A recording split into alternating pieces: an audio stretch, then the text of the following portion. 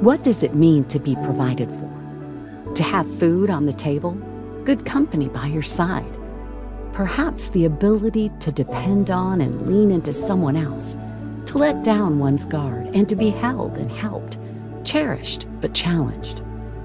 We see story after story throughout Scripture of God's provision, meeting people where they are and changing everything. But those glimpses, those change everything about everything moments that knowing Jesus unlocks, they're woven into our stories too. Threaded when in distress we must desperately depend on God. Bound in those crucibles that require our mindful commitment to boldly believe the real food and nourishment offered us is indeed better than anything else.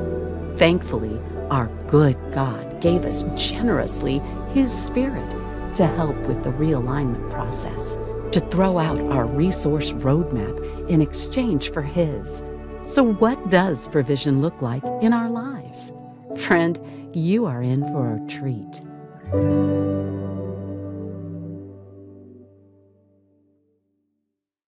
Welcome, everybody, to the last episode in this season called Provision. In our big series, we're talking about From Head to Leb, how you and I can experience the presence of God living in and through us. Now, as we've been moving through the Gospel of John, you probably have noticed that there are some things that Jesus says sometimes that are really hard to understand. And in this particular season, He has said some very strange things like this. Jesus said, "I tell you the truth, unless you eat the flesh of the Son of Man and drink His blood, you cannot have eternal life within you. But anyone who eats my flesh and drinks my blood has eternal life, and I will raise that person at the last day." Now, Jesus spoke other words very similar that were also really hard to understand, like these words. He said, "I live because of the living Father who sent me. In the same way, anyone who feeds on me will live because of me." Now, when you put those words together, is Jesus saying that the very life of the God of Abraham, Isaac, and Jacob lives in Him, and that if we eat His flesh and drink His blood, that somehow our lives will be infused with that same divine presence? Now, if you are a follower of Christ and you really believe in Him, that is a challenging statement, and it kind of evokes a question that I'd like to leave with you, and that question is this: is it really possible for you and me to become infused with the immortal presence and power of the one who created the universe and lives forever? Now, that is a big question, so let me just say it again, all right? Or ask it again. Is it really possible for you and me to become infused with the immortal presence and power of the one who created the universe and lives forever? Now, I think I know the answer to that question, at least as a follower of Christ. And the answer is yes, it is possible. But if it's possible, that should shake our lives up, shouldn't it? It should cause us who are followers of Christ to never, ever be the same again. So what does that question mean to you? And do you really believe it? Do you really believe that God has said that and that God wants that for your life as well as for my life and for those of us who are part of the church, for His church? To be infused with His immortal presence and power, His living Spirit at work in our lives. Well, let me tell you what happened after Jesus presented these kinds of ideas to His followers. A lot of them quit. That's right, there was like this mass resignation because they just couldn't understand what He was talking about and they just couldn't accept it. In fact, it tells us in John chapter 6 that many of His disciples said, "This is very hard to understand. How can anyone accept it?" At this point, many of His disciples turned away and deserted Him. And then Jesus said, "Will you also desert me? Will you also turn away?" He was talking to His disciples, His 12 closest disciples. and wanted to know if they were still in with him or if they also were on the way out. And it's such a relevant question for you and for me in our time. Are we in? Are we on the team? Do we really want to follow Jesus? Do we want to accept these things that he says that sometimes are really hard to understand? Are we willing to embrace them into our lives? You know, there are a lot of people today that struggle with the words of Jesus. In fact, I was reading a blog recently by a guy by the name of Adam Jeske, and he talked about some of the reasons why some people might hate the idea of following Jesus. He said one of the reasons is because Jesus commands us to love all sorts of people. And some folks struggle with that. I mean, do I really have to love my enemy? If I'm a Democrat, do I have to love a Republican? If I'm a Republican, do I have to love a Democrat or an independent or a socialist? Do I have to love people who are white or black or brown or any other hue and color? Do I have to love people from that place in the world or this place in the world? Do I have to love my ex? Jesus says, for God so loved the world, he gave his only son. And God expects us to also love this world. And it's not an easy world to love. And he said, you know what? It's one thing just to love your friends. But he said the true mark of a Christian is you can love your enemies as well. And some people just wrestle over that. Another reason why some people hate the idea of following Jesus is because he's so exclusive. That is, he does love everybody, but he's pretty exclusive about who can follow him. And he gives us the freedom and the right to say, you may love me, God, but I don't love you enough to actually follow everything that you say. And so some people just kind of resign and walk away and they say, I really don't want anything to do with the Jesus who is that exclusive. Like when Jesus said, I am the way, the truth, the life. No man comes to the Father but through me. That's pretty exclusive. Why can't I just pick and choose what Jesus says that I agree with and live that way? Why does it have to be the only way? Does that mean a good Buddhist or a good Hindu or a good Muslim or some other philosophy or religion? Does that mean they're not going to get in? And then, I mean, Jesus was pretty exclusive about the issue of sexuality or the issue of marriage. I mean, he made it pretty clear that marriage is between a biological male and a biological female who commit to a lifelong relationship together. That's the only marriage. He was pretty exclusive about the practice and the joy of sex, that it has to happen within the confines of marriage and not in any other format or way. No hooking up, no other forms of sexuality. And some people just see that and read that and they just go, I can't follow that Jesus. Now, maybe I'll create a different kind of Jesus for myself, but I can't do it. It's too exclusive. And some people struggle to follow Jesus and hate the idea of it actually because he demands that we surrender our whole self to him, everything to him.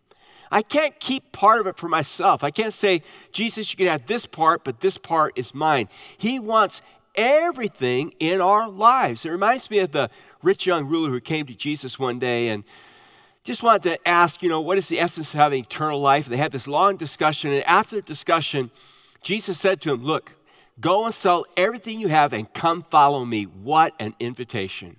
Wouldn't you love to get that invitation? Hey, rich guy, go sell everything you have, and I want you to be one of my followers. And it says that the man was sad because he could not and would not depart with his riches, and he walked away. And what's so interesting is that in Mark's gospel account of that man's life, it says that Jesus loved him. Even though he refused to walk and follow Jesus, Jesus still loved him. And it broke his heart that man would desire more the material things of this world than the very bread of life himself. And so the big question for you and for me is, will we follow him? Do we want to go with Jesus, or are we having second thoughts? Are you having second thoughts about this idea of following Jesus? Jesus kind of draws a line in the sand sometimes, doesn't he? And he doesn't allow much gray area or wiggle room. He doesn't allow any gray area or wiggle room. You're either for me or you're against me. You're either with me or you're not with me. And though I love the world, in order for you to experience the fullness of that love, you have to surrender to me. And it wasn't just the public that had a hard time with some of Jesus' words. Even his own family at first, his brothers, his half-brothers, didn't really believe in who he was. And so they were getting close to the time of a feast that we'll talk about in a little bit called the Feast of the Tabernacles. It was going to happen in Jerusalem. And Jesus' brothers kind of harassed him a little bit, got kind of sarcastic with him. Listen to what they said there in John chapter 7. It says, but soon it was time for the Jewish festival of shelters, or tabernacle, or feast. And Jesus' brothers said to him, leave here and go to Judea where your followers can see your miracles. Hear the sarcasm? You can't become famous if you hide like this. If you can do such wonderful things, show yourself to the whole world. They didn't believe in him at that point. They're kind of mocking him. And Jesus says to them, I'm not going to go right now. You guys go on ahead. Because the truth is, he says, the world can't hate you, but it does hate me. And then he tells us why. Because I accuse it of doing evil. Do you know why Christians are hated? Some Christians are hated around the world? Because they point out evil. Now, you can point out evil in a judgmental kind of, I'm better than you are attitude. That's not what I'm talking about. But I mean, just the fact that we'll call something evil that the culture of the world wants to call good can cause hatred to come towards us. And there were plenty of people who hated Jesus. I mean, they really did not like him. In fact, there in Jerusalem at the Feast of the Tabernacles, all right, there were Pharisees who were running around asking people if they had seen Jesus or knew where he was. Do you know why? Not because they wanted to have a friendly chat with him, but because they wanted to get rid of him. They didn't like him. In fact, the public was kind of divided over Jesus. There were some who considered him to be this huge fraud, and there were others that thought, no, I think he's the real deal, but nobody really wanted to come right out and say he is the Son of God. They had to be really careful of that because back in those days, you could be ostracized from society by one of those Pharisees. I mean, religion ruled all of life. And so people are kind of careful with what they said or how they inferred certain things. Well, Jesus ends up going to that festival. And he goes kind of quietly because of all the chaos around him. But about halfway through it, he couldn't take it anymore. He had to speak. And so he goes to the temple and he begins to preach. And I want you to listen to what he says. This is out of John chapter 7, verse 28. He says, yes, you know me, and you know where I come from, but I'm not here on my own. The one who sent me is true, and you don't know him. But I know him because I come from him, and he sent me to you.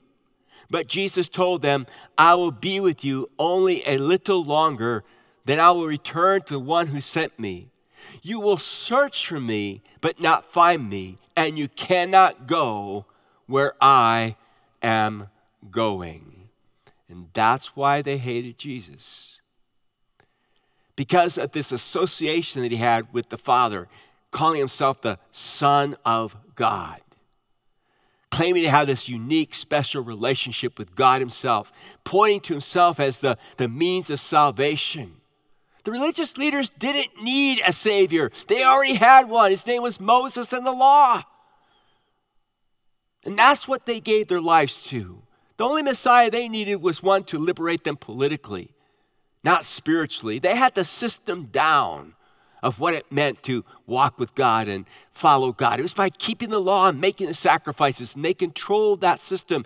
And Jesus was threatening that system by drawing everybody's attention to himself. Well, finally, at about the last day of that great feast, Jesus erupted again with a grand announcement. Now, before I tell you about that announcement, let me tell you about the Feast of Tabernacles, all right? It was a time when the Jews would literally leave their homes And they would set up these little lean-tos, like these little tents, these little shacks, and they would stay in there for about 8 days. And they would commemorate the time that their ancestors spent in the wilderness between Egypt, where they had been enslaved, and the promised land that they were moving towards.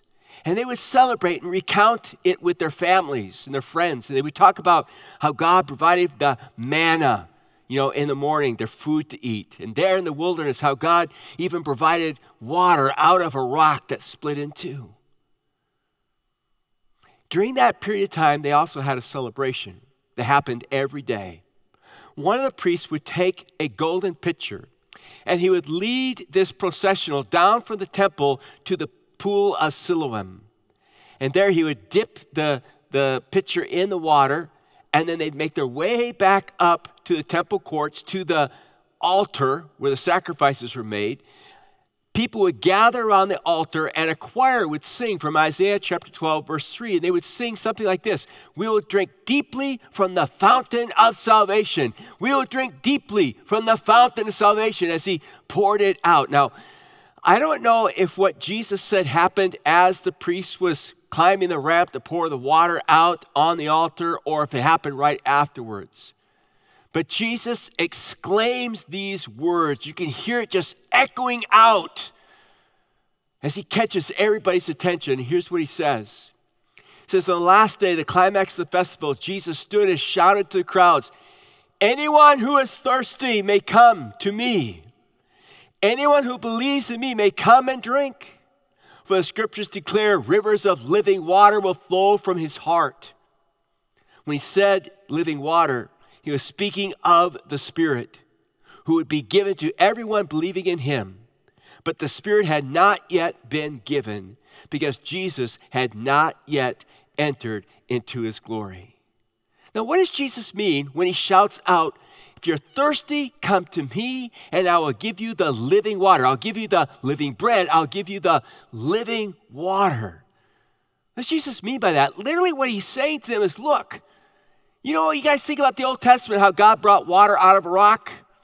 I am the spiritual rock, and God is going to bring out of me salvation, and I want you to come, and I want you to drink me in. I remember years ago when I had my first anaphylactic reaction. I have a strange allergy I've told you about before to exercising and eating nuts in proximity to each other. I mean, it can take me out, okay? I carry EpiPen with me, especially when I'm exercising. I'm usually okay, but I think I've had 3 episodes because either I ate some nuts or someone didn't tell me there were nuts in something.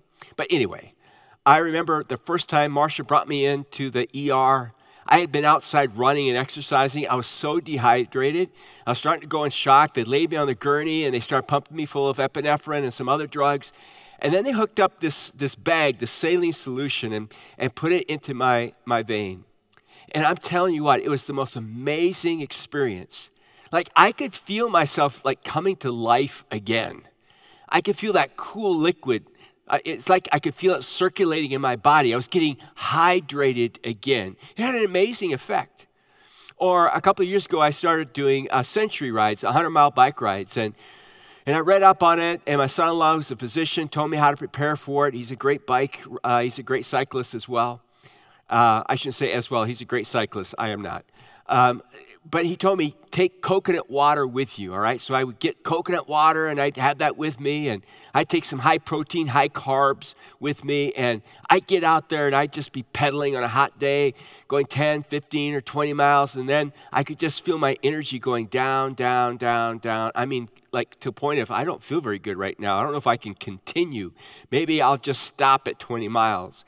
Get off my bike, chug down some coconut water, start to eat those protein and carb bars, and I get back on my bike, and it was just amazing how all of a sudden I would feel so revitalized.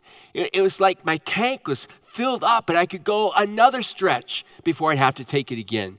The reason I'm telling you about all that, because I'm sure you've experienced it too, is that just as physical nutrition can re-energize and refuel your body, God says he wants to do something. He wants to infuse you with a spiritual energy, literally his spirit, to re-energize your life and my life. And yet a lot of us go through our lives, don't we?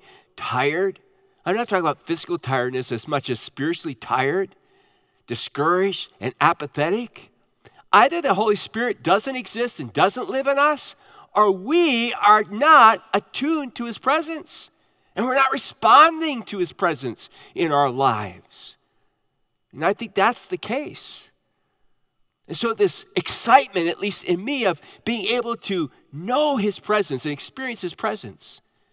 Tim Keller asks kind of a profound question.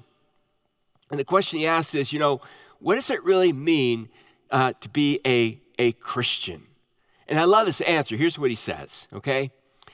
He says, it's the direct expression, all right, of God's lifeblood, his substance, his spirit penetrating, and I added, and filling you up.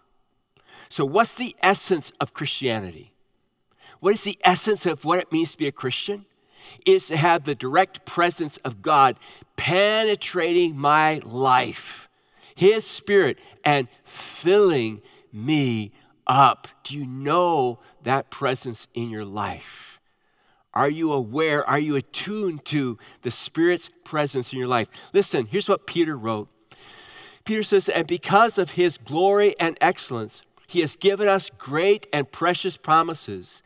These are the promises that enable you to share, look, his divine nature and escape the world's corruption caused by human desires. You and I have been invited by Jesus to share that divine nature of the God of Abraham, Isaac, and Jacob, and the experience that Jesus knows as being the Son of God, of being very God, can come into your life and mine. Paul put it this way.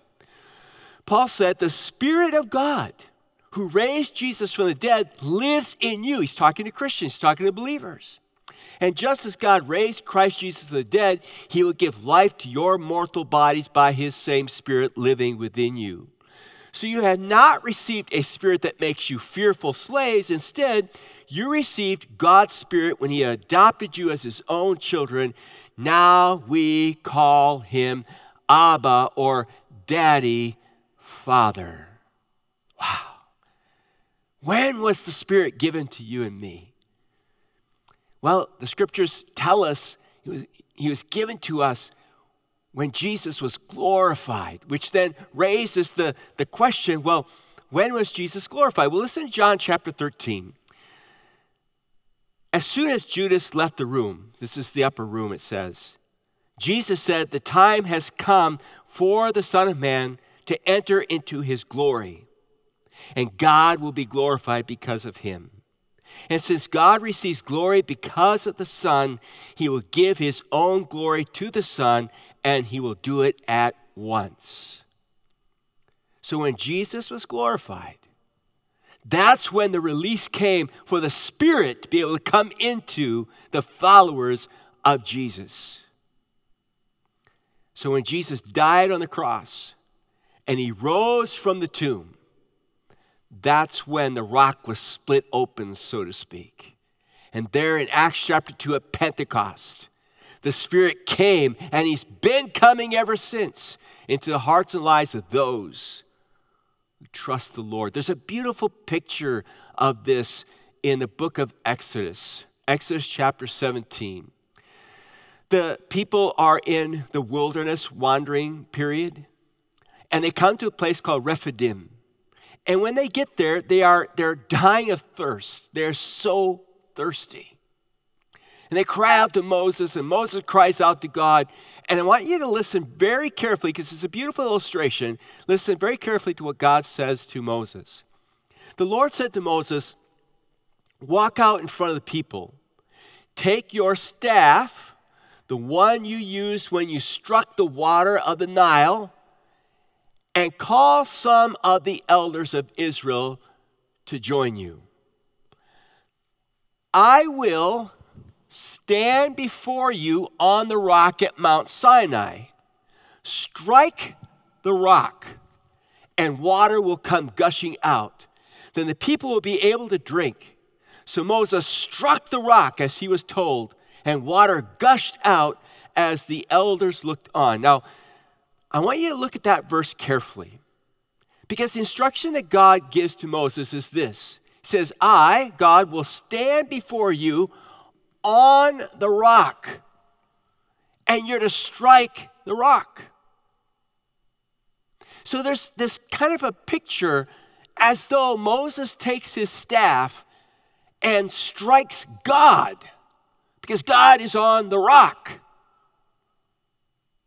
And out comes the water for the people to drink. It's a beautiful picture of God being the one who provides the water. Paul tells us in 1 Corinthians 10 that Jesus is our spiritual rock. And Jesus was struck. He was struck on the cross. And when I first thought about that, I thought, yes, he was struck by our sins. And I realized, no, he was struck by his Father. His Father ordained that he would go to the cross. It is his Father who abandoned him on the cross, who allowed him to be put to death. The Father strikes the Son. Remember when Abraham has the knife over his son Isaac, and he's going to plunge it in Isaac, and God tells him to stop, and God provides a ram to do it instead, and he says, now I know that you're loyal to me, that you love me, Abraham. It was a picture of what God was going to do with his Son. That on the cross, God would follow all the way through and allow his Son to die for our sins. And when Jesus died on the cross, what flowed out of him? Grace, mercy, forgiveness, love, compassion. Remember his words, Father, forgive them, for they know not what they do. And of course, anybody who puts their faith in him receives then the inflow of all of that in the form of the third person of the Trinity, the Holy Spirit, the Spirit of God. So what does it take for you and me to know this infilling, this presence of God in our life? Well, first of all, we have got to believe, and not just mentally believe. I mean, the Pharisees believed in God. And they also, by the way, believed and knew that they were sinners. But the problem with the Pharisees was this.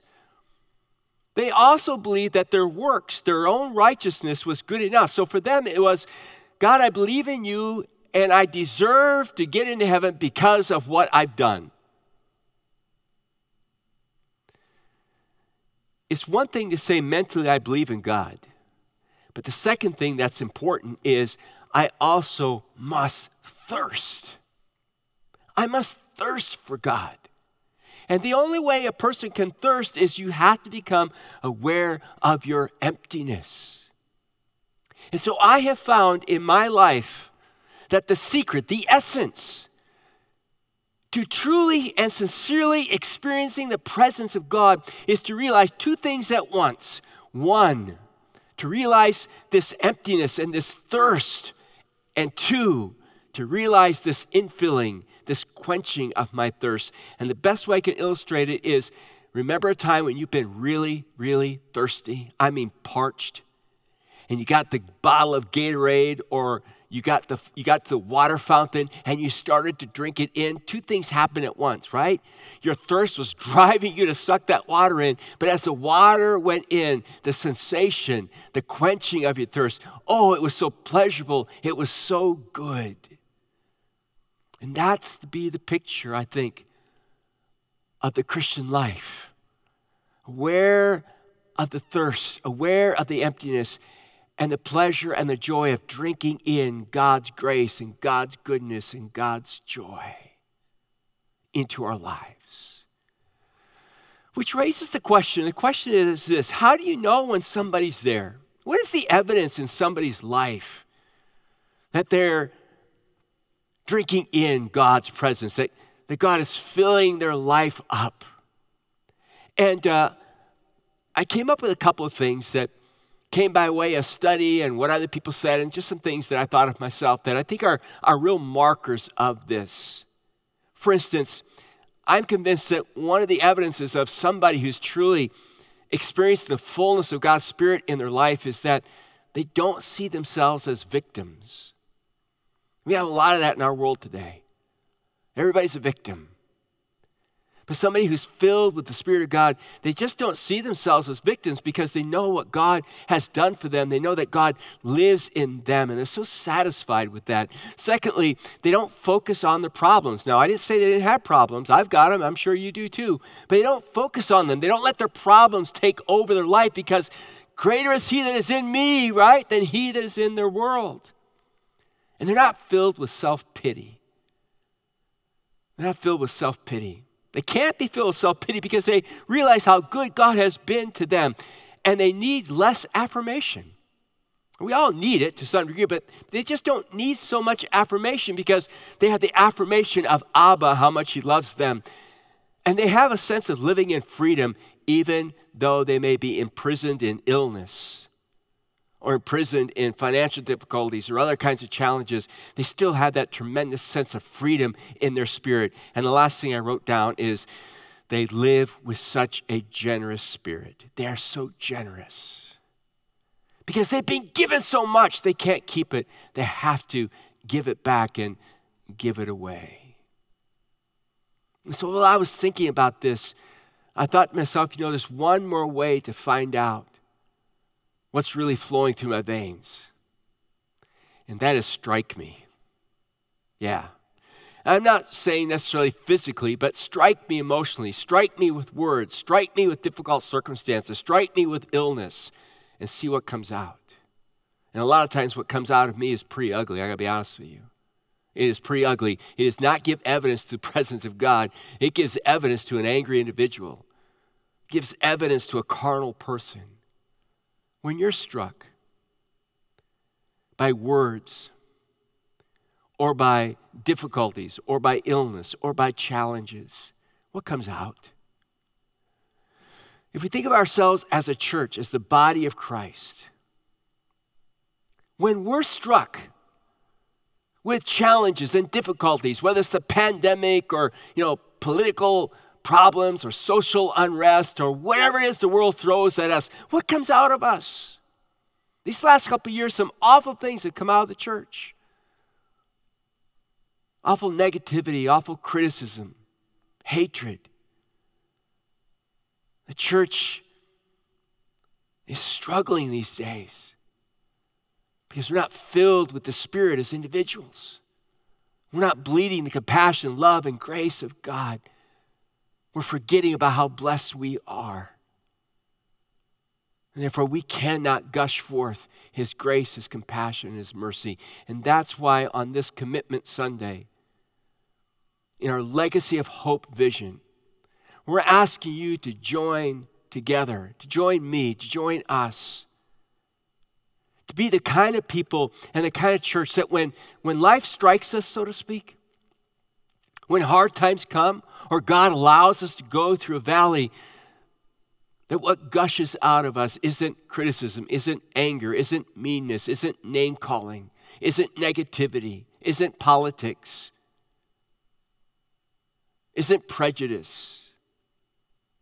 But what comes out of us is the love of God. The love of God, the compassion of God, the grace of God, the truth of God. Because that's what this world so desperately needs. And that's what leaving a legacy of hope is all about. I'm inviting you to join us in bringing to the world around us the 300,000 families around our immediate campuses, bringing to them the hope of God's love, the hope of God's truth and God's grace. I want to invite you to join me in providing an innovative hope to the region that's around us. Those of you who are joining us online, out in other parts of the world or across the country, and you consider us to be, your church. That wouldn't happen if it wasn't for some innovation that we're doing here. We want you to be part of that as we try to reach even more. And we want you to be part of our exponential hope We want to plant 30,000 churches in the next 10 years in a part of the world in Asia where less than 1% of the people know Christ. There's a region where there are 300,000 villages left. We'd like to own 10% of those villages and bring them the gospel. Do you see? Only men and women and boys and girls and young people who are filled with the Spirit, who know what they have, can give back, can gush forth, so to speak, with the love and the grace of God. And I pray that that's what's going to happen at all of our campuses and those of you who are joining us online. At this point, I'm going to hand it off to someone who's going to explain to you what you can practically do next. And I look forward to you as we begin our next season. Next weekend, we're going to be talking about how God heals our lives.